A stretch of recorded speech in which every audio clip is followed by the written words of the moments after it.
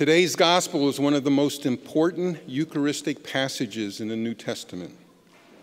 This feast, the solemnity of the most holy body and blood of Christ, known as Corpus Christi, is celebrated by the Church throughout the world.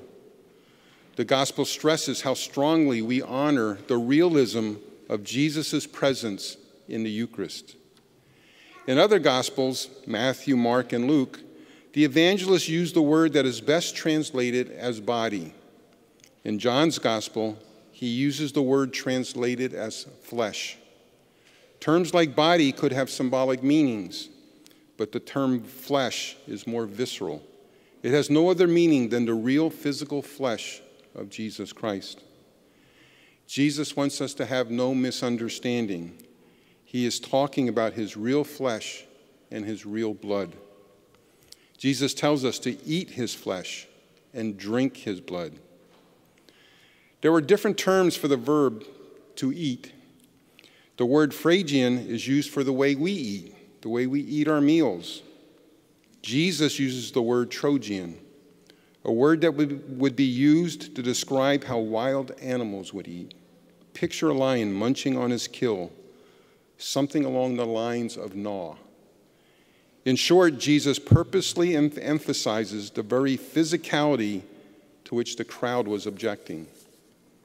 Jesus wants us to understand that when we eat his body and drink his blood, we are being invited to really eat his body and drink his blood.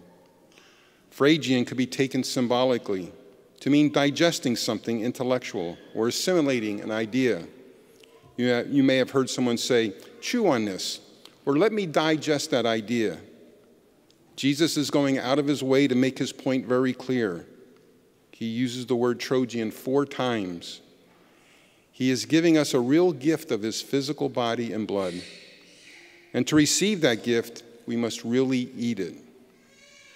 In today's post-pandemic world where we no longer drink from the cup, I must explain that the bread that we eat is the body and blood of Jesus.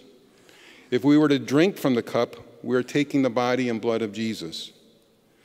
Now we must reflect on why is Jesus giving us this tremendous gift. Throughout chapter 6, Jesus has been drawing a parallel between the people of Israel receiving manna in the desert and his gift of the bread of life. Just as manna gave the people nourishment to continue their journey, so too the gift of the Eucharist that we receive nourishes us in our Christian journey. The Israelites in the desert were on a journey from death to life, from Pharaoh to the Promised Land, from sin to salvation. We are also on a journey moving towards God, away from sin and slavery. Just as the Israelites needed nourishment on their journey, we too need nourishment, encouragement on our journey, to persevere in discipleship and conversion. Jesus tells us, "Whoever eats my flesh and drinks my blood abides in me, and I in him." He tells us, "The bread that I will give is my flesh for the life of the world." He alone can give us the necessary nourishment to get us through our deserts.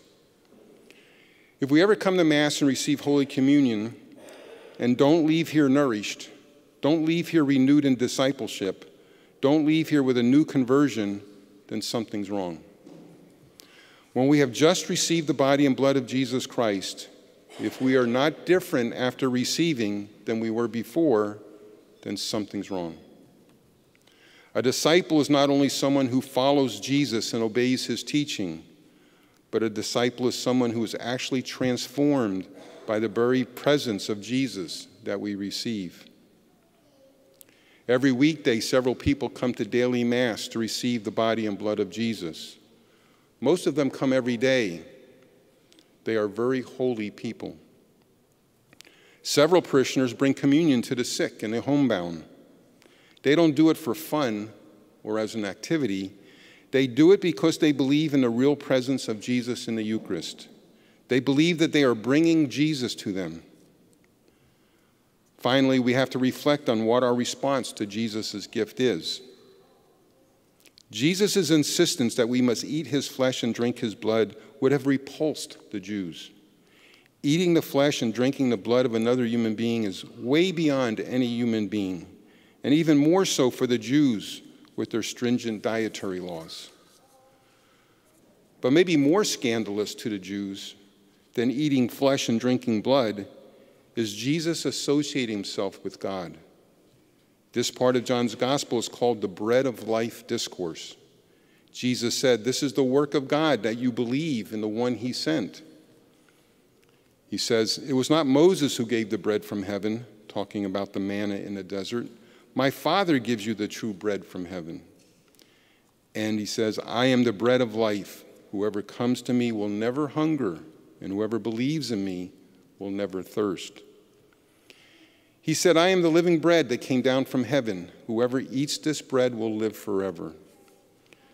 The Jews quarreled among themselves.